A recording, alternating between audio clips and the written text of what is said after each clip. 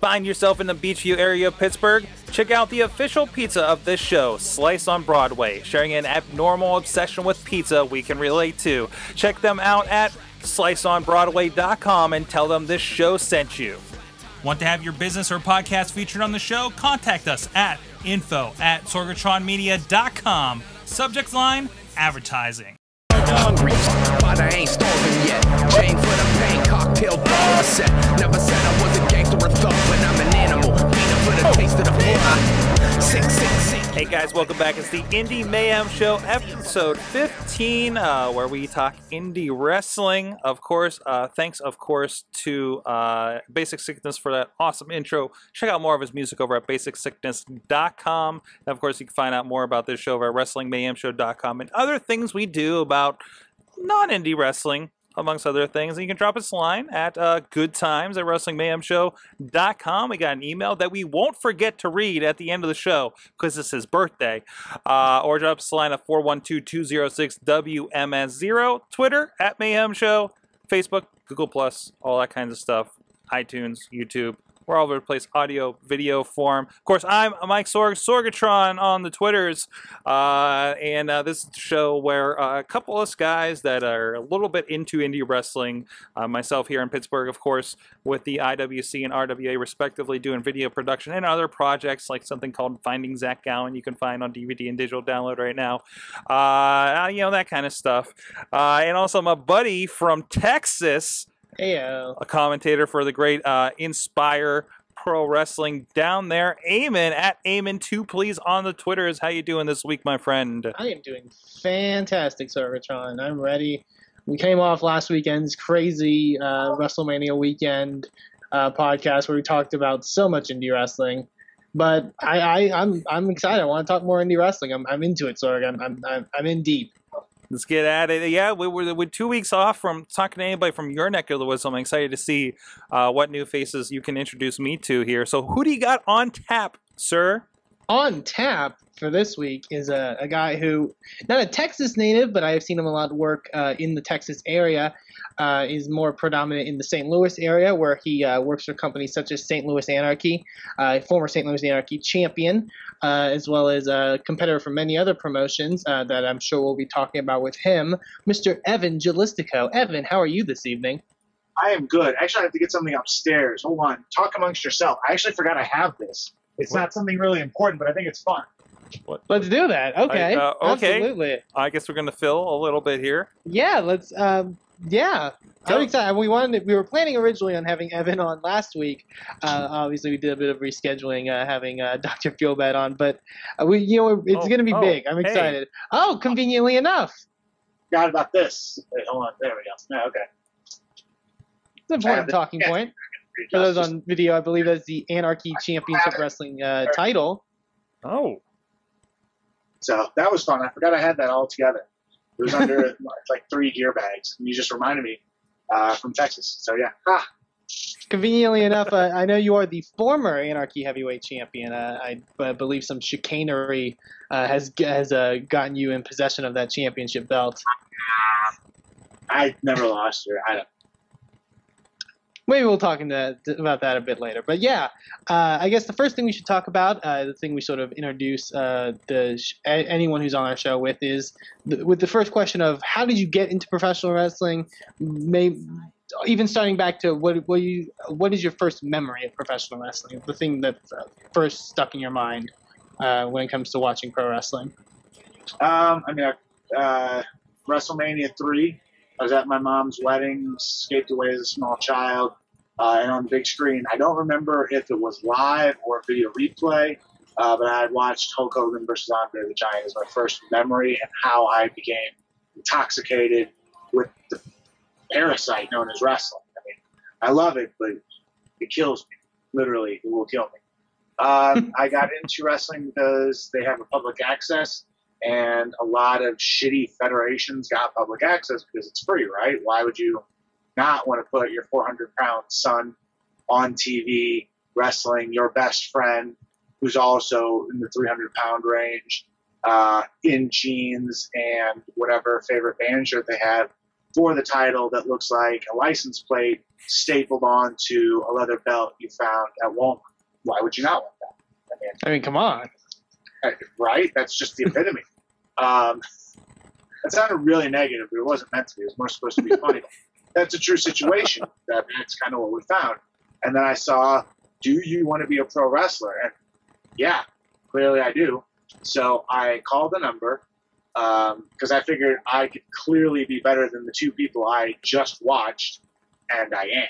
Just so we're clear on that. Went to a bowling alley, met Jordan Lacey, bowled, and then started training. That's awesome. That's it, like that. Now, and we talked to Gary J a few episodes back, and I know you obviously know Gary very well as a member of the Submission Squad. And was it that around the time, I believe, I'm assuming you partnering with Jordan Lacey, I guess, in a sense, was sort of around the time of the LWA? Yes, it was the beginning. Before there was the LWA, there was the XWA. Because, of course, back then, would have been wrestling 10 years? Of course, in the early 2000s, every Extreme Federation had to be spelled with an X, right? So, Extreme Wrestling Alliance. Did Gary tell you that he was two characters on that show? Extreme Gary J and Frankie the Flamer? I don't believe he went into Frankie the Flamer. There you go. There's a little bit. So, yeah, he was two shows. He wrestled Pierre, who, oh, man, what was Pierre's name on that show? Oh, man, it's going to bug me. It was the Prodigy. He came out in windbreaker pants, a sleeveless jersey tee, if I remember correctly. I don't think he had a hat on. I want to say he did, but I don't think he did. And he came out to rap. And it's pretty good. Which if you know Pierre Abernathy. Yeah. And Pierre is pretty versed in the rap community. He knows his rap. Him and Chris Hero go back and forth on it a lot, I'm told. Most of it Pierre, so I don't really know if that's true. But I know. So, yeah, he was a Prodigy. I was Havoc, actually, H-A-V-O-K, because I couldn't spell it with a C. That's far ridiculous. I mean, come on. Right? With all the extreme wrestling federations, you can't just spell it normally. I mean, if I were smart, I would have thrown a Y in there or something. I don't know. And so I wrestled the match, won my first match, and then got destroyed by one of the guys who I originally thought I was better than and still are. And then I would later make my triumphant return from a side. I got thrown out of the venue, out of the front door. I would then make my triumphant return from the side door for the Battle Royal because, of course, right? And, the announcer, his name was Black Glove Butch Fletcher, which if I'm on again, I will get into more about that. But I don't want to spoil everything in one. He kept calling me Havoc, not Havoc, not like H-A-V-I-C or I-K, I guess in my instance. Havoc, like two words, like Doc Ock, but Havoc. It was just really funny. And Pierre, or the Prodigy, let's call him the Prodigy, was also doing commentary. He didn't participate in the Battle Royal, and he would actually pronounce my name right. And it's really funny. I think one of us still has the VHS tape of the show around. And I shit you not, I don't know what my language barrier is, so I'm just going to say it. Oh, fine. Okay. We've heard worse and seen worse on this show. Good, because I can get way worse. Don't worry. I will top whatever you heard or seen. Gorgeous Jordan Lacey at the time was Triple X Jordan Lacey, of course, because extreme with an X. And his tag partner was his legit name, his shoot, Indy quotation marks, name was Harry Pickle. That's his name. His wrestling name, and I can say that because he's long retired or dead or some combination of the two. Maybe he's in figure right now. I don't know. His wrestler name was Hellraiser. So yeah, okay, maybe he is. He's surprising that he didn't go with Harry Pickle. Yeah, because it's kind of like a Richard Blood, Ric Flair situation, right? No, Ricky Steamboat. Excuse me. Yeah, and he and Lacey were a part of a stable with our friend Doug Murray, who had broken his ankle earlier in the day trying to do an enziguri off the ring truck, because of course, and they were going to be a part of the stable called Explicit Material, 3 X's. I don't even remember if there was an E. I think it was just XXX plus PLICIT Material. And I'm sure there was an X in Material somewhere too. I'm just waving my hand. Are they going to see this? 'Cause I'm just doing this from my own. Absolutely. Very video audio is our audience. So because I don't know what to do with my hands sometimes. A lot of the time. I'm just But no, so that was, I guess that was sort of your start in a sense, and I'm assuming eventually during that time you did transform in a sense into Evan Gelistico. How did that come about? Okay, so from XWA there was one show and then done, one and done. From XWA, then Lacey, who was actually in charge, the booker, promoter, whatever, was like, yeah, I can't do this. I just must rather be a wrestler. So from there, LWA was formed, and it was governed by a couple of different people, and it's kind of rotated for a bit. But we all got changes. We all changed just a little bit. Gary found a more animalistic side of himself with Gary the Barn Owl. Pierre embraced the Prodigy. I'm just going to call him that the whole interview. So if people tune in midway, like, who the fuck is this Prodigy guy? I don't mind it. The Prodigy embraced more of his European heritage, and I found God. And I changed my name to from Havoc to Evangelist, and just decided to preach the good word in between matches. From there, I don't even know if you can still find the video. I wonder if I can. I'm going to try. I don't know if you'll see my screen, but I'm going to try and find the video. From there, hold on. Kelly has sent me a Facebook shitting all over you in the chat room when I'm on show. Yes, he is. Yes, he is. Mention it, but other friend of the Indy Mayhem show, Kelly Kyle, is here, and he has some not so nice things to say about Evangelistic. Most of them are probably true. Okay, so I'm going to try and find something while I talk to you, but my name was Evangelist, and I tried to preach God. Didn't always work. In fact, I can tell you it never really worked. But one day, God spoke to me, and he told me to stop being such a sissy, or I can't remember. And I changed my ways. And I added Icko to the end of my name because it made sense, and have moved on ever since. Interesting. So has any would you say that character has definitely carried on into your future in professional wrestling past that point? Oh yeah, definitely still a man of God.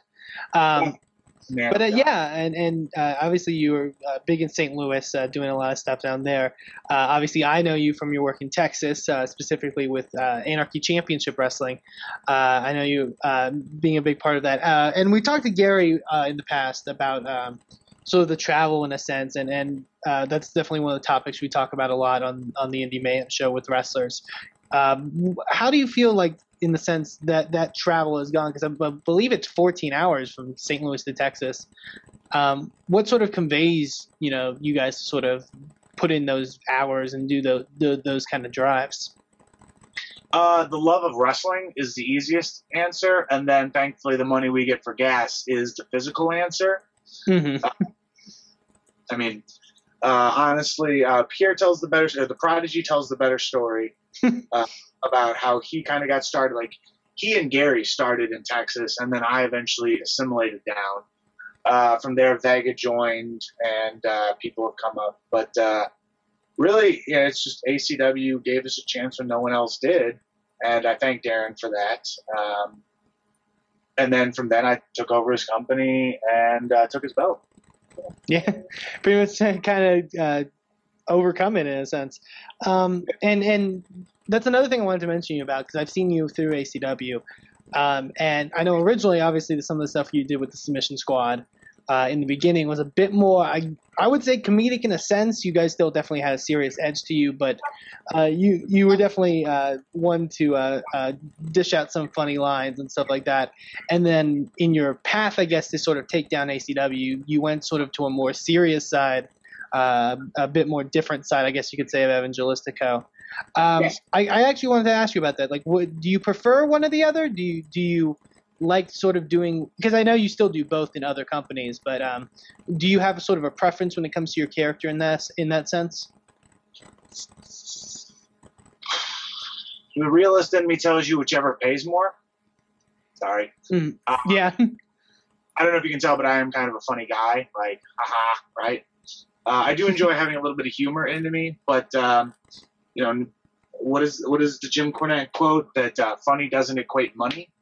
Yeah. And I find that to be not always true, but a lot of the way true. So I kind of incorporate the funniness when I can, and you know, obviously I'm not such a great guy all the time, so I don't want people to laugh along with me. I laugh at them. In IWA, it's kind of Mid-South, which is a groovy place, by the way. Defend IWA, hashtag, whatever. I like it. Ian Rotten always treated me good. Even before he went away, we actually wrestled for him a couple of times in tag matches against a couple different teams. And Ian was always good to us, always nice, always honest. So I've never had a problem with Ian Rotten, just in case. Just should the odd topic of IWA Mid-South come up later for no real reason. Might possibly. Yeah.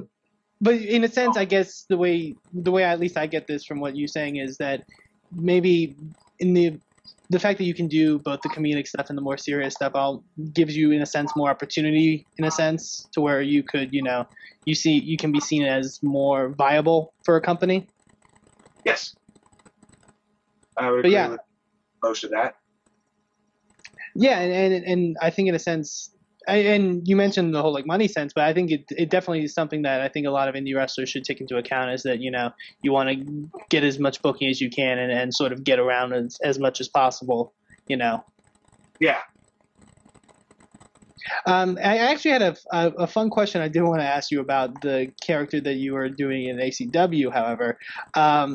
A lot of the inspiration, in a sense, and I know one of the moves you implemented in your transformation of that was sort of a mandible claw in a sense, and I noticed that you have a sort of I guess some sort of glove in a sense that is very similar to the original Mankind. If anyone's seen it, sort of the one finger covered glove. I was just curious in the sense of where do you find something like that? Is there a store that you can get that? Do you have it personally made? I was always curious. I had it personally made for me, actually. It's also in camo, if you notice, for Pistol Danger the Soldier, because the war, right? It was personally made for me by a good friend, and he still sometimes does gear, but he's kind of not so much anymore. There's long and short. Otherwise, I prefer tape because it's clean. I might forget to put that in the wash. Not a lot of guys want dirty things down their throat. Sometimes they don't have a choice, obviously, it goes down there. But, you know, I like to be sanitary. Absolutely. Big proponent of the sanitariness is Evan Gelistico. Another thing we want to talk to you about, and I think in Alex Cars's email that he sent, we'll get more into that topic for this company, but obviously one of the things that you've done this year, and as well as the whole Submission Squad brethren, in a sense, it's really, I think, gotten you in front of more people and in front of more eyes, has been your run in Chikara and your sort of resurgences as we saw at National Pro Wrestling Day, standing up for Chikara in a sense. If many people don't know the story, I know you four, Evan, Gary, Davey Vega, and Pierre Abernathy, the Prodigy, had a big tag match at King of Trios one year that got interesting reviews and sort of revered in a sense. And you guys sort of came back with a mission to unseat Chikara. How was that whole experience getting to do first, like all the famous, I guess, Submission Squad videos and stuff like that, leading to what happened at National Pro Wrestling Day? It was pretty great. I'm not gonna lie. The Hold On video that I'm looking at, super bad, because originally we tried to sing like the whole song, not just what you saw in the beginning, not the "Don't you know things should change, things will go your way." Like we sang the whole song. Myself, Pierre, and Veg. We're not singers. There is audio dub of just us screeching through that song. Also, it's a terrible song. Let's be honest. It is the wordiest song. I would continue on that actually. It may not be the worst song ever, but it's I will argue it is the most unnecessarily wordy song that I know or have ever sung on a video where I'm dressed as a G.I. Joe-esque man. I will give you its wordiness. I will say that much. I personally enjoy it. There was a tear shed when I saw you guys performing it. But yeah, and definitely, obviously, the aspects of your characters were sort of brought to the forefront in the stuff you're doing now with that version of the Submission Squad. Obviously, the Pistol Danger stuff, and then even like Brainwave Davey Vega and stuff like that.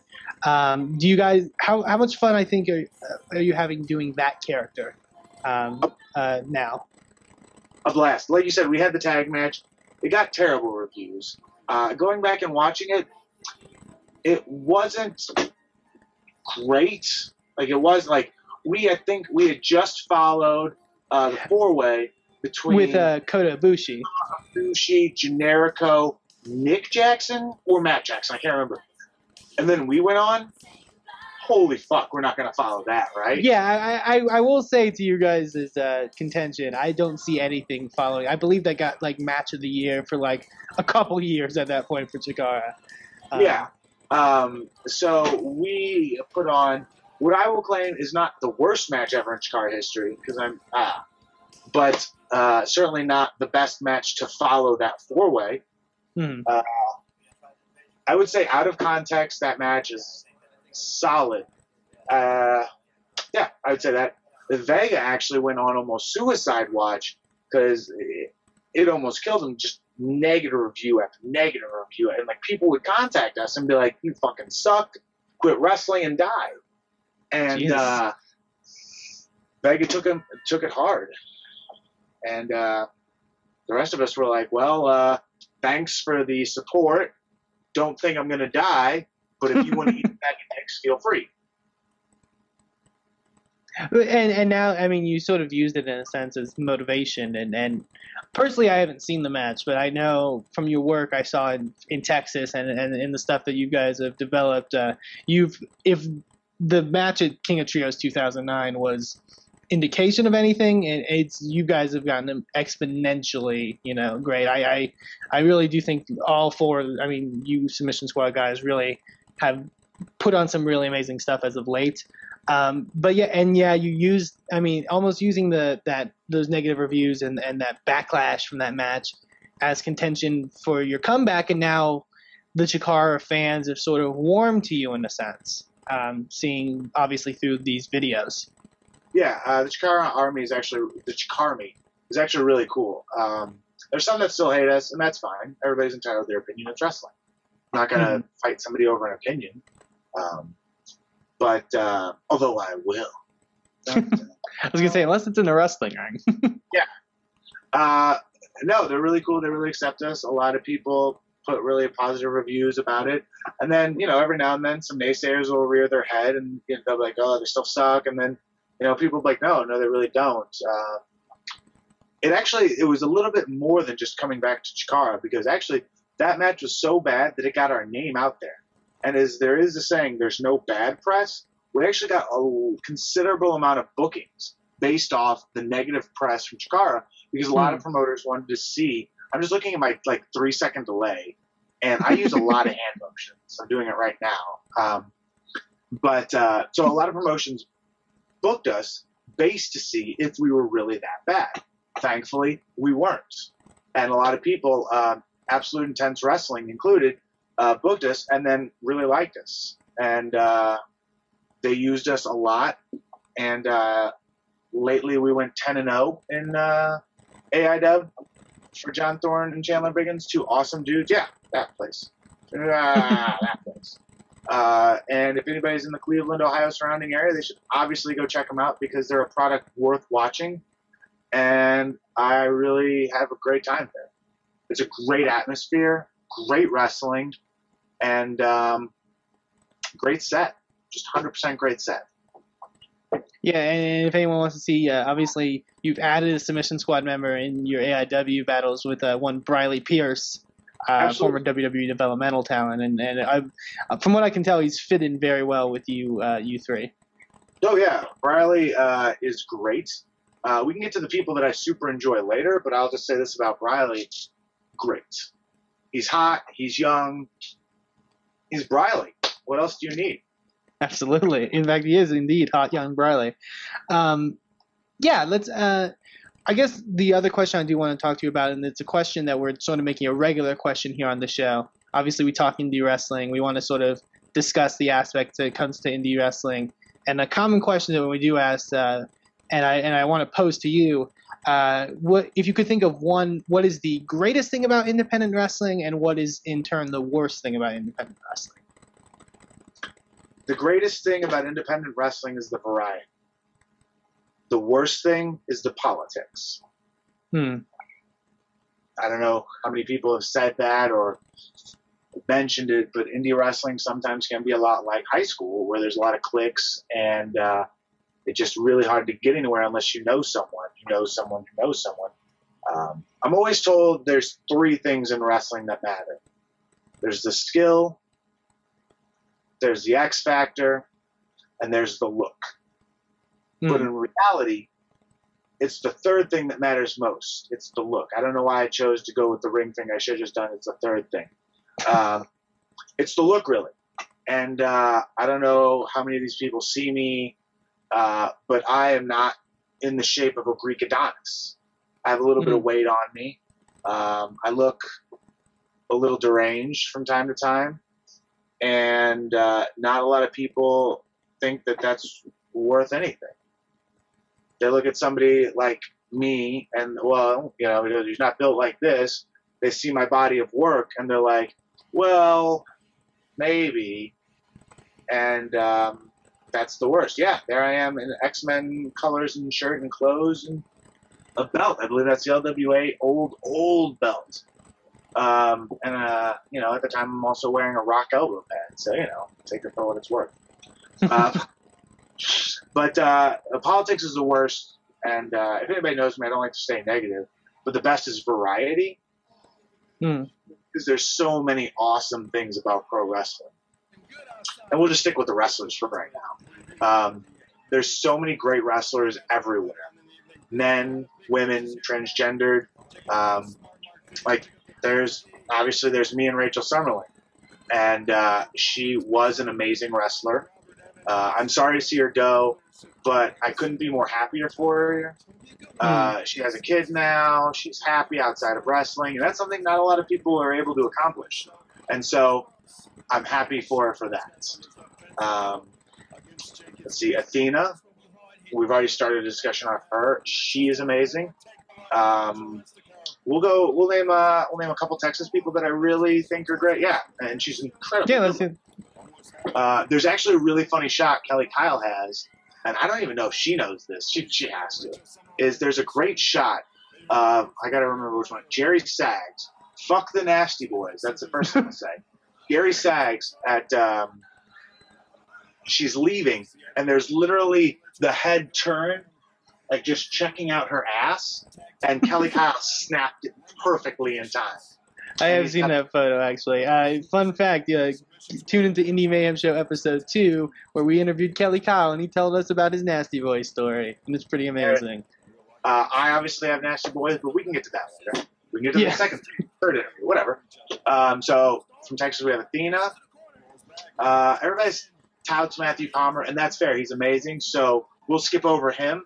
We'll go to my young boy, Thomas Shire. Thomas Shire. Thomas Shire is probably one of the best pound-for-pound wrestlers I know, just because the way he's trained. And I wish he moved up to St. Louis. He could wrestle St. Louis Anarchy all the time. But he doesn't, and he wrestles a lot in Texas for ACW, Inspire. He just went into RCW, which is a great place. I'll talk about them later, too. Remind me. He's worked for TCW and Mr. B, but more people should book Thomas Shire because he's great. he's got a what's a good way of, he's got like this natural charisma about him that when he's having fun, you just have fun. Like, and I love that. Like I can definitely attest, like the way he is sort of outside the ring and inside the ring is almost one and the same. Yeah, he's just got this like quiet charisma. That's a weird way of saying it, but a true way of saying it. Like, let's see. So we've got Athena, but everybody will know about her. Shammer. Thomas Shire. Let's go. Somebody else I enjoy that probably doesn't get enough publicity. I'd say JoJo Bravo, but he's moved up to St. Louis, so we'll do him in the St. Louis section. Baby Boy Barrett Brown from Browntown is great. Upcoming. I say that like he's fucking 10. Upcoming. He's a great wrestler. Hey, he is fairly young. It amazes me Barrett's actually younger than me, and if anyone knows me, that's saying something. But the things he can do are amazing. No. Carson and Barbie, the combo. They're great. Really, ACW has just a pretty honest-to-God solid roster. There are a couple additions it could make.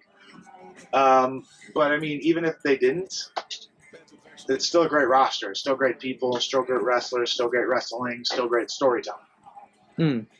So those are the three, right? Actually, there was way more than that. I think there was 5. So, whatever. And I guess I know you also wanted to name 5 from St. Louis, I guess. Any talents up there that you think we should be knowing about? Yeah, variety. JoJo Bravo is number 1. I think the world of him. Both because we're huge kaiju fans and because we just enjoy the shit out of stuff. I don't know if I just want to do St. Louis. Dan Walsh is great. He doesn't take that many bookings, and people will get down on him for being from MTV, but fuck them because he's a great guy and he's a great wrestler. Hey, it worked for one guy. Let's just say those 2 for St. Louis area. There's a plethora. Like Gary J and Davey Vega are from St. Louis, and honestly, they're the best 2 members of the squad. Pierre Abernathy being after that because he can absolutely out-wrestle anybody. The fact that people haven't been able to see that yet is a shame because he doesn't wrestle in St. Louis Anarchy because he's so busy running the whole fucking thing. And then there's one more guy from St. Louis. Let me think. So many people have their fingers crossed probably right now. Oh, please mention me. No. Alex, the Big Al. Alex Rudolph, the Viking, the American Viking. I'll go with someone kind of still breaking in. Amazing. He's getting better and better every time I see him. Absolutely. Better shape, better hair, just always so fucking amazing hair. Yeah, amazing, right? And there's other people from St. Louis, but I'll just try and keep it limited to JoJo because he just moved up here. Dan Walsh because he's my friend and I like him a lot. And Alex because he's young and up and coming. Obviously, I could say the Hooligans and others. So let's kind of scour the globe, or the states, just a little bit of people I really enjoy. I can't not mention Ricky Shane Page and Eric Ryan. And I don't know why. I just love the shit out of them both personally and in ring. I find them just fucking phenomenally talented. Like, I wish so much more for them. I wish that there was space in St. Louis Anarchy's roster for them. Because they would be on every show. But they're a pretty stacked roster, which is a good segue into the St. Louis Anarchy plug. Yeah, conveniently enough. Yeah. Also, recently I've just started wrestling Team IOU and IWA Midsouth, and they're a great tag team, and I really enjoy wrestling them. I enjoy IWA Midsouth. Last month in Texas. They're really fun. Yeah. I enjoy that their shirt is Adventure Time because I love Adventure Time. Because I'm an adult, of course. Let's see. I got Ricky Shane Page out, Eric Ryan out, Team IOU. One more. Let's make it a Joshi. Heidi Lovelace. I like her. No, her, but because she's my friend, I'll say Angela Slate. Because I think she's great in the ring. And she's my friend outside the ring. And sometimes she helps us fix my hair when my hair gets too long. I got it cut short. But for a while, I had it pretty shaggy. So those will be my 5 just out and about. Awesome. Definitely, I agree with all those. Definitely, if anyone's listening, check out those guys because they're really ones I think that can break out. But since you did segue into it, it's conveniently I do want to bring up the company that you work for a lot and are most known for, I guess, would be St. Louis Anarchy. And you guys have a Stacked event coming up, conveniently called #Stacked. Which looks like a very great show. I am psyched from it from top to bottom. Gary J is defending his title against Takaaki Watanabe from New Japan, which should be super fun. Chris Hero against Davey Vega, which is going to be a killer match. When the DVD for that comes out, and if you're not going to the show, like check it out because that is undoubtedly going to be amazing. And then ACH against Alex Shelley. Tons of great stuff. How excited are you for this event coming up? I'm way past excited. Just the three matches you named, and then JoJo Bravo and Danny Cannon, Kyle O'Reilly. I'm excited about that. Like even the lower card stuff. The potential matchups I think are going to be really cool. I like the Lethal Lottery because I just like the craziness that anything can happen in it. I'm beyond excited because like St. Louis Anarchy is kind of like the secret of the Midwest, and I hate that. I wish more people knew. It's so fucking great. Like, I just love the shit out of it. I love wrestling for them, obviously, because I do. There's just like an influx of talent that you're not going to see used in certain ways or really as that way. Like, nowhere else will you see Davey Vega versus Chris Hero because no one puts stock into Davey Vega because, again, they look at him. And while Vega has gotten in tremendous shape, like he doesn't have a sizzling six-pack. He doesn't have, pecs out to his fucking bicep like he was drawn by Rob Litchfield, whatever. Everybody knows the Captain America drawing I'm talking about. Where Captain America just after there, right? But they should because Davey Vega is absolutely fantastic in every way. The only place that I can say other than the Anarchies is AIW again. Actually, I think Vega has a singles match coming up at AIW, and it's more than due. I can actually look it up. I believe it's Bobby Beverly. Yes, Booby Beverly. I love Booby Beverly. He would have made it on my list, but he didn't because I only had 5. I love Booby Beverly. That's good. We can leave him off. Okay. My little brother versus Alex Shelley. I just want to watch it like right now. I just wish that I had the Spaceballs ability to put in the tape, fast forward to the match, and watch it, even though it hasn't already happened yet. And that's what I want. Spaceballs reference. There will probably be more. I didn't want you to know that. I like to delete the letters. Kyle O'Reilly versus Jonathan Gresham also, honestly, might be the best match on the card, just because how good Jonathan Gresham is, and just how fucking fantastic Kyle O'Reilly is. Like, he's just starting to get a lot of press recently, but like, we've always felt that he was fucking awesome. Like, Kyle's pretty much the man. Like, man, he can do anything. But yeah, absolutely. But yeah, that's St. Louis Anarchy's #Stacked. I believe you can follow them, SLA Wrestling, on Facebook. St. Louis, I believe it's SLAwrestling.com, if I'm not mistaken. And go check that out if you're in the Illinois area. Go support them because I agree wholeheartedly with Evan that they're definitely the best kept secret in the Midwest. Really amazing stuff coming out of St. Louis Anarchy. Yeah, thank you, Evan. We're going to talk some indie news, and you're free to join us, free to join in on the conversation and in on the discussion with some of the indie stuff that's happening. Some of this may pertain to you, but there's a couple. I know Sorg. You had an event, I believe, this past weekend that you were a part of. I did. I'm sorry, Evan, did you have something you wanted to say there? Oh. I just had a couple more plugs, mostly for St. absolutely. Louis. Do it. It's facebook.com/St. Louis Anarchy, all spelled out. The Twitter is @STL Anarchy, if I'm not mistaken. I probably am. I'm terrible with that one. And May 2nd, You can order tickets online, and the DVD for Double Shot Night 1 and 2 should be available soon. The awesome people at Smart Mark Video are helping us out a lot, and they've done it. And it should be to us very soon. Order that. One of the Young Bucks, because Matt broke his hand, is on there. Night 1, he teams with Johnny Gargano against Matt Fitchett and Davey Vega, and that match is fucking awesome. There should be a teaser for it somewhere online. I'm not 100%, but I'm 100%. I believe it's on. If you go to Smart Mark Video's YouTube channel, that's where I believe the teaser's at. But yeah, if there's anything from the teaser, that match is something everyone needs to check out. It is. And Gary wrestles Roderick Strong Night 1, and that's just fucking great. And then Night 2 is Albert and Nick Jackson versus the Hooligans. And if you haven't seen the Hooligans, you need to. They're two big bruisers that I absolutely loved.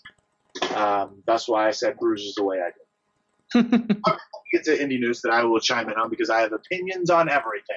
Awesome. And I think we'll have a question here that I definitely want to get your opinion on from a fan.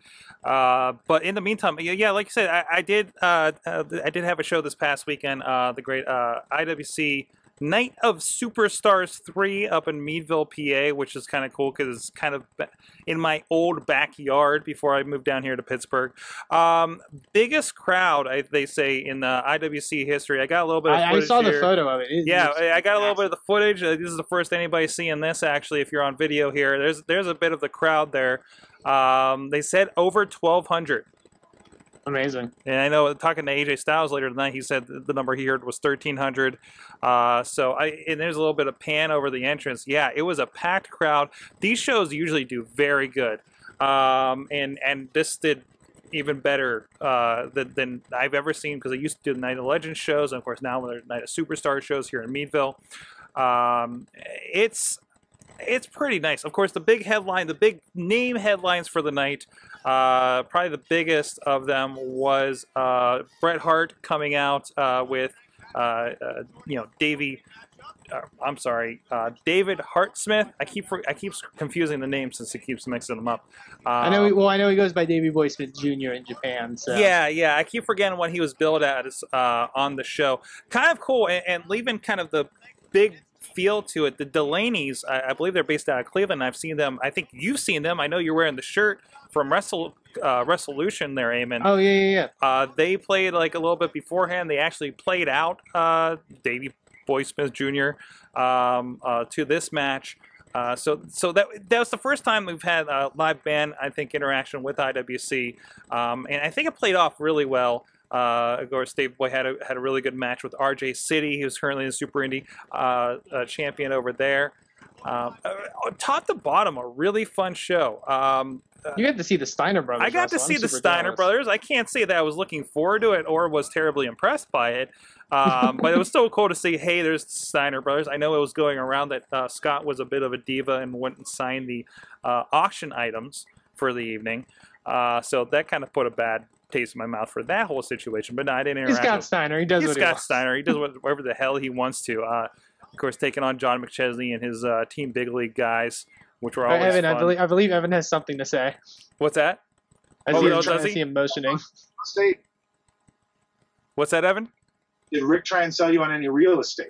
No, he didn't. We were talking about that, and one of the videographers was with us, Chachi. He kept saying, "It's like, you know that like Rick is only there because like Mama Steiner told Scott he can't go without him."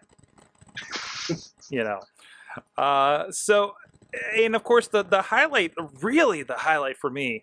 And I'm so pissed so many people left early. Of course, the show started an hour late because of the Bret Hart line and everything. A great match between AJ Styles and Anthony Nese. I believe this is the first time ever for these two. Like in the footage you're seeing a headlock move. I don't remember the last time I've been so invested in a headlock sequence. And we're just, and even like afterwards, like the whole ride home, like you know, Chachi was in there with us, and Eamon, you know, Chachi, he's the one that was the curmudgeon of the Wrestling Mayhem show for the longest time. He's sitting there the whole time going, that crowd didn't deserve to see that match. Like, as in, like, you know, how many of them left and were there for Bret Hart, stuff like that, and probably didn't appreciate a good holy crap, good wrestling match between these guys. They put in probably a good 20-minute classic on that. It was definitely, that's the highlight of my year so far as wrestling goes. But no, it was really good. You know, Eamon, we've been talking. I've been kind of down on working with some of these guys locally. Had a couple rough shows there, and this is just like reminded me of why I do this stuff. Like it was just like so many moments and so many, and I know some other people were going into the show and having a tough time related to, you know, whether personal life or pro wrestling and everything, and just came out of it just with such a good feeling after an awesome show like this. And it was all for a good cause, because the entire show, of course, was for Meadville High School up there, helping some of the clubs up there. I know I think it might be different every year they go up there. But really, really cool. I mean, going off that, of course, we talked with Dr. Feelbad last week about the Salute the Troops that's coming up this Saturday, I'm sorry, at California University, and very excited about that. Also for a good cause. I know they have actually met, even more so since we talked to him a week ago on this show. Their obligations for the donations for the 9/11 memorial. And they're still pursuing more sponsors to help put into that fund. Participated in their press conference they did last Thursday down there at Cal U. I'm really excited to see how that's going to go. Chachi actually edited a video that, you know, helped edit a video for the big feud going into that. That's going to be played on the big screen, you know, to be in a big venue like that. You know, I don't think they're going to get 6,000 people in there, but I think they're going to get significant enough for, you know, let's say for indie wrestling. You know, I could see maybe as many people going in there with as much, you know, they're getting out about this event as maybe we saw up there in Meadville. I would hope. You know, I think it would be fantastic for the company, for the cause that they're doing down there, just in general, to see that they could pull that in. And they don't have an AJ Styles on their show. They don't have a you know, Bret Hart or anything like that. But there's a different kind of buzz going into it, and I want to see, kind of comparatively, see how that show does to what I just witnessed up in Meadville over the past weekend. So yeah, really good. April's shaping up to be a really crazy, really good month for indie wrestling in the area, and it's really good to see. So awesome. And of course the DVD, I think I want to finish editing tomorrow there, and that'll be up digital download by the end of the week over at sorgatronmedia.com, and the DVDs and all that stuff too. So, and I'll get all your pre-orders and post orders out by the end of the week too, guys, that I saw in Meadville. So awesome. So Eamon, you know, we got an email. We did get an email. Thank you, people, for emailing goodtimes@wrestlingmayhemshow.com. Email us about anything indie wrestling that you want us to talk about or discuss. Definitely do that. But it's from our good friend Alex Cars, who's got a birthday today. Hi, Alex. Happy birthday. I got balloons for you over here. Happy birthday, I got balloons for you that all prepared. completely weren't here last week, too. I got a knife. I don't know. I was cleaning my nails with it. It's a birthday knife. It's a birthday knife. Yeah. Commemorative birthday knife. Commemorative birthday knife. But he poses a discussion sort of question to us. He says that in his interview with Colt Cabana on Art of Wrestling, Mike Quackenbush spoke of pro wrestling as being, quote, a performance art, and that got me thinking. I've seen the, quote, small-time wrestling we love as either being indie wrestling or indie wrestling, spelled out with an I-E. With the difference being whether you see it as more of a sport or an art form. What do you guys think? Do you see it more of one or the other? Do you see a bit of both? What spelling of indie do you feel more comfortable typing when writing about it on the internet? Good question, because if you ask any sort of person, I guess, in the business, as they say, apparently it's indie with an IE, because Indy with a Y is like Indianapolis. Funny enough, we named the show Indie Mayhem Show with a Y, and we're not changing it. Sorry. Nope, already made the graphic. Sorry about that. Nope. But yeah, I love what both you guys think sort of on this topic of whether you see, and it's a topic I guess a lot comes with wrestling in general, but whether you see it more as a sport or an art. Oh, well, I guess I think even, like, you know, I've talked to you before about on here about, like, kind of the different philosophies about how some of these shows come together here, and I don't know. I don't know if you can just throw it all as a art.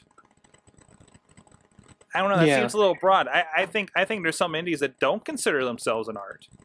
to a point. They're just like, we're just putting together some matches. You know, I mean, at least that's the attitude that gets conveyed. And then you get guys like Jakara and everything, and they're doing something a little more interesting. Definitely fits more of those aspects. Was that a live action comic book? So I guess mine would be kind of both. I don't know.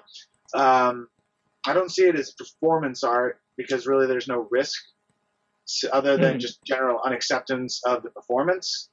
To performance art, like I've never seen a street mime in theory get punched so hard that it knocks him out, unless it's by somebody who just really fucking hates street mimes. Like that Andy Samberg video, Punched Before Eating. That's hilarious. So it's a combination of both. It's a risk reward system. You perform, you're basically putting yourself out there, but you're also not only just putting out your creativeness, you're putting your body on the line. You're putting your money where your mouth is. I think my performance is so good, I will risk life and limb for it. And you really are.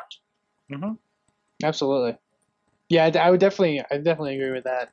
I always lean, in a sense, I agree. It's definitely both, but I lean a bit more to art in the sense that and it differs by companies, obviously, on an indie level. But I know some, kind of like what Sorg was going about, like how some companies are like, we have these matches, and it's sort of a sense of letting the ring work dictate, and you were good based off of, you did a good job based off of how good of a match you had. And then I know companies like Chikara that are doing more story stuff because they want to get a specific message across or to evoke a certain emotion based off of a story. So I could see it going both ways. But yeah, I lean slightly more towards art, but obviously there's the physicality involved and like Evan mentioned, like it's putting your body out there for, that art form. So so more I'm thinking about this is I'm looking at the part of his question that was more of a sport or an art form. So we're talking about something that's physical, something that you are putting your body in the line. And I look at, we were talking earlier before about the acceptance of pro wrestling and how some of the local radio DJs were, really kind of bashing on it. Eamon, I know you were very involved in the chat room on that, and I got to think about one thing I was saying is like, well, this is a performance and it's a story that's being told out, but the stage is in a ring in front of you were talking about WWE, 20,000 people or whatever, but it's still a very, very physical stage performance in the long run. Like, is that fair to say, you think?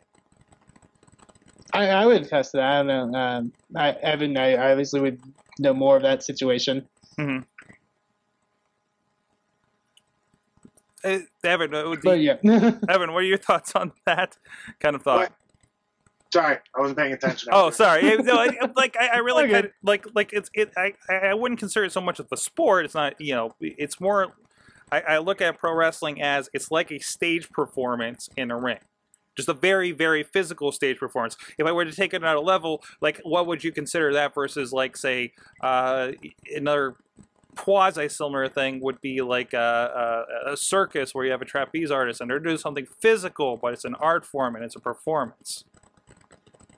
Two things first. I said this earlier, good use of the word curmudgeon. It's not used enough. I personally enjoy that word, so I was very happy to hear it. An amazing Spider-Man poster in the background, by the way. Thank you. I have to disagree. I think wrestling is a sport. Okay. In a way. Sure, there's a lot of pageantry to it, but I don't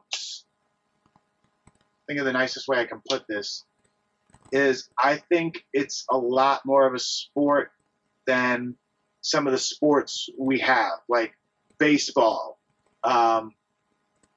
Really, what is it? It's a strength competition and then a running competition. You hit the ball as hard as you can, and then you run as fast as you can. And then on the defensive side, it's a game of catch.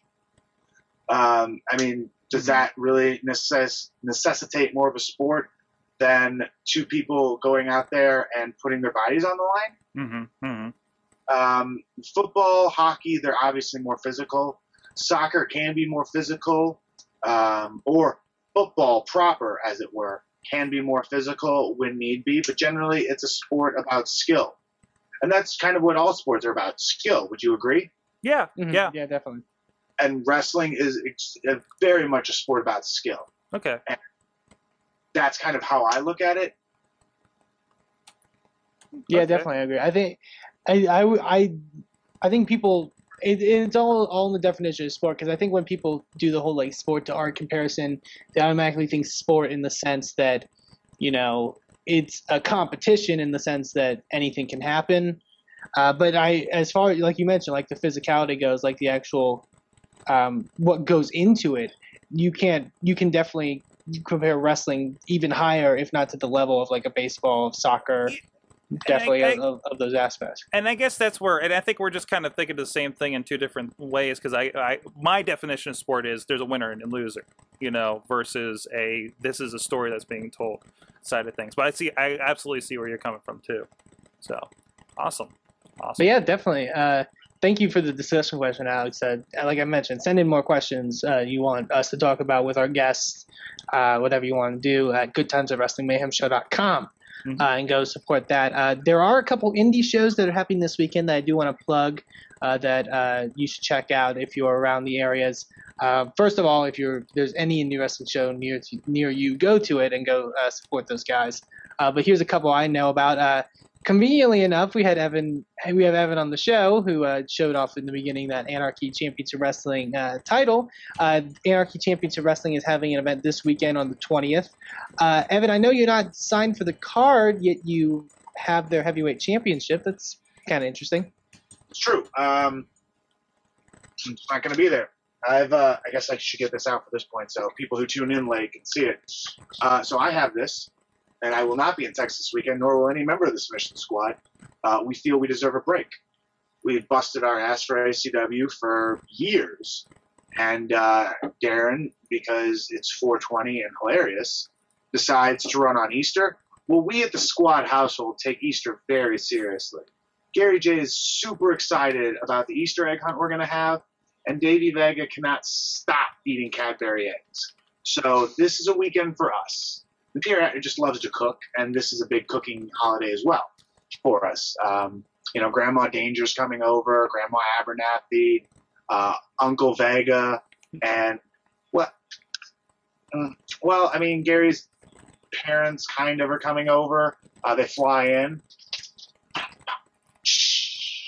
Oh, I see what you did there. Thank you. So, you know, no, family is important to the Squad. And this holiday season, this coming weekend, we will be spending it with family in the household we all clearly live in, because if you watch any of the videos, we all live together. Absolutely. So, yeah, no Submission Squad, and it looks like Sean Vex will have to defend his championship without the actual championship belt. So, it should be very interesting.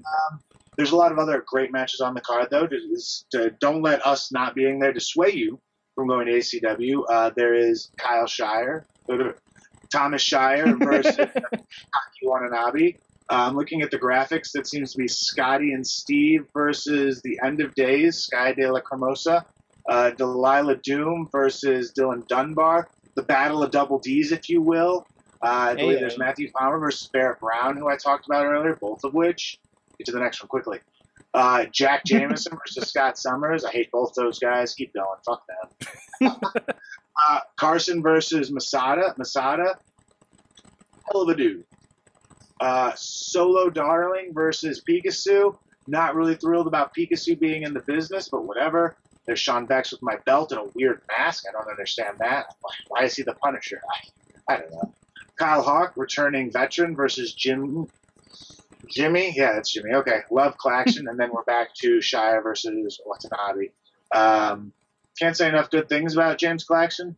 Hoss, fucking love watching him wrestle. If you listen to me do commentary over any of his matches, I love it.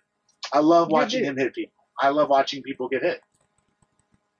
And James is very good at doing it. So yeah, go to anarchychampionshipwrestling.com for more information on that. There's also a couple events, other events coming up. One that I do want to talk about, a company I don't believe I mentioned yet, but I really want to. We mentioned Chikara, sort of the inverse of Chikara. If you like Chikara, but you want a more adult version, a more sexy version, I guess you could say, a more different version. And if you're in Connecticut this weekend, or if you've been around the Canada area, Interspecies Wrestling is having an event in Danbury, Connecticut this weekend. Should be a very interesting show. Interspecies Wrestling, if you've never seen it, is very different, very off the wall. But it's always fun stuff, and I know they have a lot of stuff online. So if you want to go see what you'd be getting yourself into, go check that out. It looks like a really fun show in Danbury, Connecticut for Interspecies Wrestling. I believe that's on the 19th. We had our WrestleCon last year. Our booth was right beside their booth. Oh, yeah, they're very interesting, very nice people representing there, including Pinky Sanchez. Got to talk with him a little bit. I don't know if he's still with the group or anything. I haven't caught up with them. But yeah, very fun. But it seemed pretty cool. I wanted to check them out. I wonder if Danielle's going to that. That's around Is here, Danielle right? Matheson? Canada, Yeah. Good friend Danielle Matheson. I'll have to have her on the show one day. Of the infamous Man Will Call podcast that Evan, I know you've been on with one Thomas Shire. Yeah. I think I'm going to be back sometime soon. She loves me. Mostly because it's finally, she has a wrestler who uses the name of the show on, and I think that's really the novelty there. That's very convenient. So there you go. Those are the indies I have listed, but like I said, go check out some indie wrestling this weekend. Do it. It's fun stuff. Of course, RWALive.com with the Salute the Troops. It should be a pretty big time. Jesse Bell Smothers against friend of the show, Sarah Feeney. The first ever match for the newly christened RWA women's title, which I think is the only women's title in the area. So awesome. That'll be interesting. Boot camp match, Brian Mitchell, friend of the old Mayhem show, and Chris Taylor. Both former WWE TNA guys. They've been around a good bit in a boot camp match. Very appropriate since it's a troops show. Of course, WCW Lodi is going to be there as well. Generation Dead, who we've been loving lately. G Raver and Gory. Ashton Amherst, the whole crew down there. It's going to be a really fun show. There's actually this is fun. I found this out last week. The national anthem is going to be sung by somebody from season 11 of American Idol. Interesting. Yeah, that was like, really? We got that? I think she's local or something. So I don't know. I'm just like, this is all news to me. They're actually going to have an induction ceremony for some new recruits, I guess, for the Army. And a few other kind of special things they'll have going on too. So it's not just wrestling. So, but it's really cool. It's really cool, and it's going to be really big. Awesome. Definitely go support them. RWALive.com. We do have a challenge for this week. If those that don't know, our Indie Mayhem Challenge. Basically, what me and Sorg do is, and we decide it differently every week. We pick a wrestler, then we compose a playlist of their matches and video clips of them that you can find on YouTube.com/Wrestling Mayhem Show, and then we talk about them. And this week's one was definitely one I wanted to check out. I was impressed with this person from their performances that I saw WrestleMania weekend that I got to see live, and I was really into this guy, and I wanted to bring him up on the Indie Mayhem Challenge, and that is one Andrew Everett. Many may know him as the former Chiva Kid from National Pro Wrestling Day, the original National Pro Wrestling Day. Had a breakout performance there, eventually unmasked in his home promotion of CWF, and became Andrew Everett. And now he's breaking out into companies like CZW. I know he's wrestling for Pro Wrestling Guerrilla now, tons of really good companies. Sorg, you got to see him as Chiva Kid live. Yeah, and that really stuck out because they were probably like maybe third or fourth match in, and of a very, very long day. Stuck in there with like a 6-man tag, and it was just like, wow, they're just kind of throwing everybody out there for whatever promotion they were representing. And you can see that from the video. This guy does insane moves, and just out of nowhere, like, piqued our interest, and we were sold on him after that. And good to see that, because the Shiva Kid thing seemed a little odd. Good to see that he's kind of looks like segueing into a more normal look, and hopefully getting out there a little bit more. Because I imagine like a gimmick like that would probably keep you down a little bit, on where you can go. And now I see he's doing like some pretty, like Drew Gulak, who was there as well at National Pro Wrestling Day. Like I wouldn't see a Chiva Kid versus that guy. I wouldn't imagine. And of course he's on the playlist here in, I think, what is something else? No, this is Beyond Wrestling. Beyond Wrestling, yeah, is where you can see or Andrew Everett is against Drew Gulak. Yeah, so interesting mixing of styles, and we talked about Drew on past shows and how he's more of a bit of a grappler kind of thing. So. But no, definitely fun. I guess I can ask Evan. I don't know if you've seen Everett or worked on a show with him before. I never have. Actually, I'm going to backtrack a bit. I have a plug for a show this weekend. Thanks for asking me, gentlemen. As a wrestler, thanks for asking me. I actually won't be there. Gary will be there. Proving Ground Pro Wrestling presents The Happening in Sherman, Illinois at the Sherman Athletic Club. Awesome. So if you want to see some Gary J, I would encourage you to definitely go to that. And on a fun side note, Saturday, the national anthem at the show I wrestled on was sung by an Elvis impersonator. Not quite American Idol, but something fun nonetheless. But still decidedly American, right? Exactly. Sadly, I didn't get to watch it. I just heard about it, and then immediately was mad at the promoter for not telling me that had happened, so I could go down and watch it. But back to Andrew Everett. I might have been on a card with him. I couldn't 100% tell you. Sometimes when I used to work Beyond, and still will, there's a lot of guys, and sometimes I don't always have time to pay attention. I've been on plenty of shows with Drew Gulak, and not enough nice things can be said about him and his style. It's a style I certainly appreciate. I don't get to grapple as much. I'm more of a ground and pound sort of guy, but I got to watch him at FIP over the weekend, and he just had great match night after night, 2 nights back to back actually. And I really think the world of Drew Gulak, and if he wasn't so high kind of in the indie world, he would have been in my top 5 to look out for around the world. I keep messing with my hair. I don't know why. It doesn't itch or anything. It's touching it. But Andrew Everett, Pierre, the Prodigy, has seen a lot of his stuff and really enjoys them. And I really enjoy Drew Gulak, so there you go. Absolutely. So, yeah, that was the Indie Mayhem Challenge for this week. Sorg, I think I may want to switch something up for next week. Okay. Switch up the game plan, throwing people off guard. And maybe I'll tell you about that next week. Format change. It's okay. We're still a young podcast. Only 15 whippersnapper episodes in. I had an idea for something, and maybe we can do that next podcast and see how that goes. But yeah, that was the Indie Mayhem Challenge for this week. And that was the Indie Mayhem Show. Evan, thank you so much for being on. It was a pleasure to talk programs with you. Yeah, I thought we were talking about way more stuff. Cool. All right. No, absolutely. No, this was great.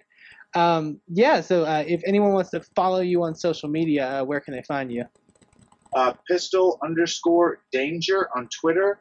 Facebook, Evan Gelistico, #7, right? That was it? Yeah, that sounds right. Yeah.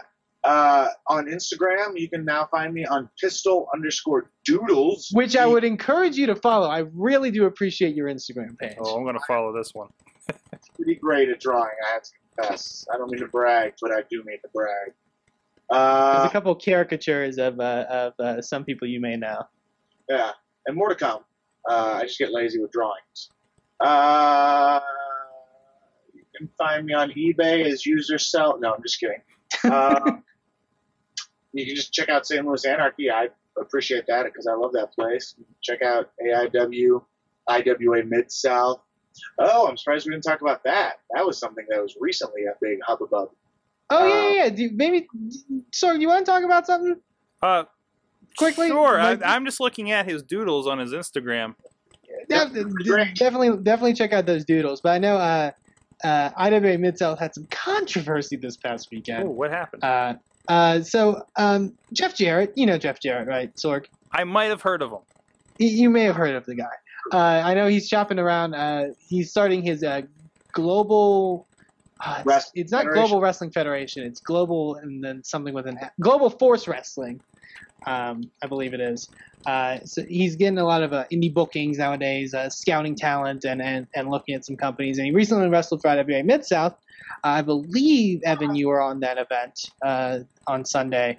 And apparently there was some backstage antics that happened. Obviously, Ian Rotten, who's the promoter there for IWA Mid-South. So apparently, the reports or what's going around is that there was some issue with pay, that Jarrett was fronted a certain amount of money, and then he was promised to get the rest of it in 3 days. And apparently, Jarrett kind of caused the scene.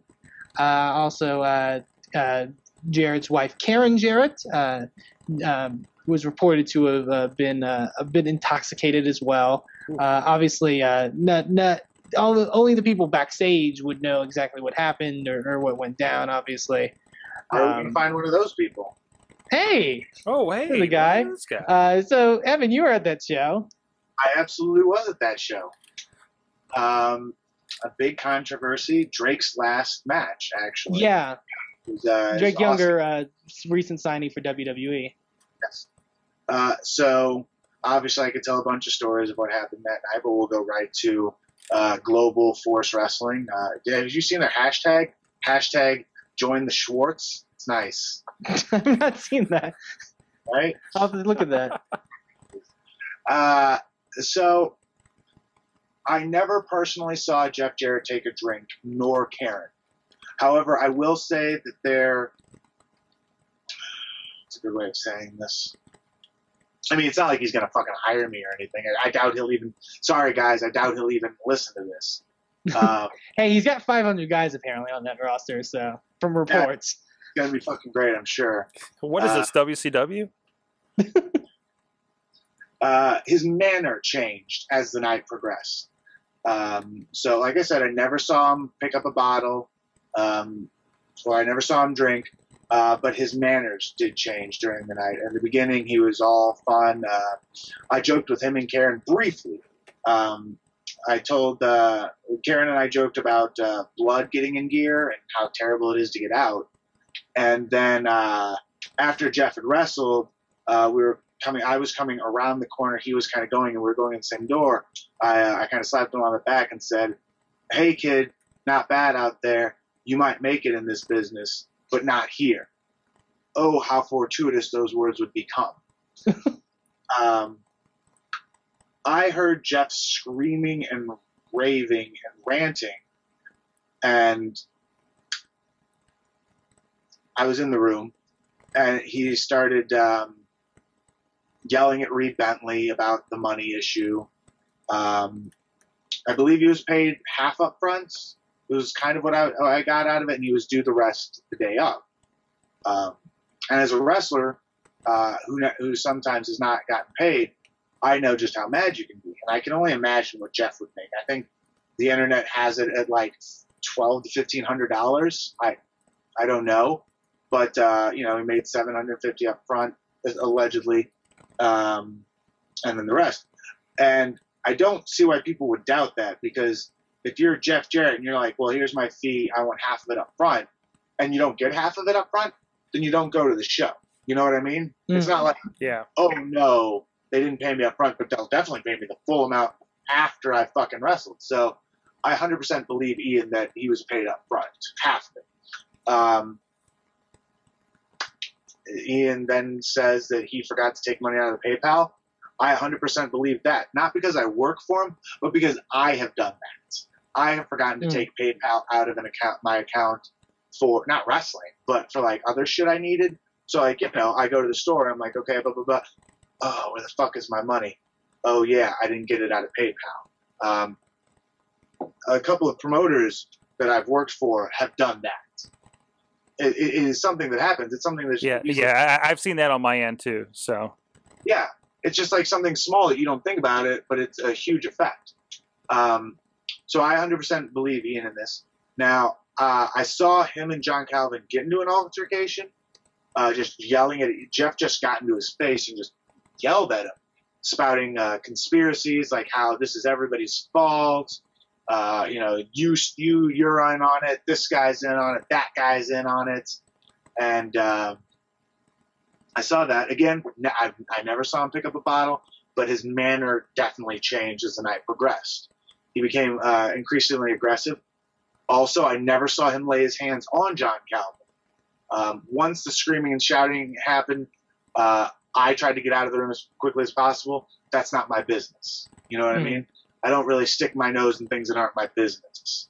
And Reed was handling it. It is Reed's business. So I was okay. Well, I've seen enough of Jeff making him scene, let's say, of himself that I'm going to go find Gary, Kyle, and Pete and the Prodigy, who I rode with, and we're going to watch Drake and BJ because Drake Younger is a great guy and probably one of the best guys in indie wrestling and deserves everything he's got, positively. So we watched that, but you could hear Jeff in the back. That's how loud he was. As the match was going on, you could hear him screaming. And then eventually Ian, who was also watching because he pretty much brought Drake up in wrestling. It's a fair thing I think I could say, but maybe other people disagree. Eventually went backstage to try and figure out what the problem was, and then he found out. Then he came forward, and that's, I guess, when he realized that they'd forgotten to take the PayPal out and told Jeff he'd pay him. And Jeff was not thrilled with it because you could continually hear him screaming. Hopefully Smart Mark can cut that out of the DVD because the match itself is really damn good. And then the match ended. Drake's giving his goodbye speech. Karen Angle storms the ring and cuts a promo letting everybody know, again, not their business, letting everyone know that Ian hadn't paid them that night what he owed, I guess, because he obviously paid them half up front. So it was a damn shame.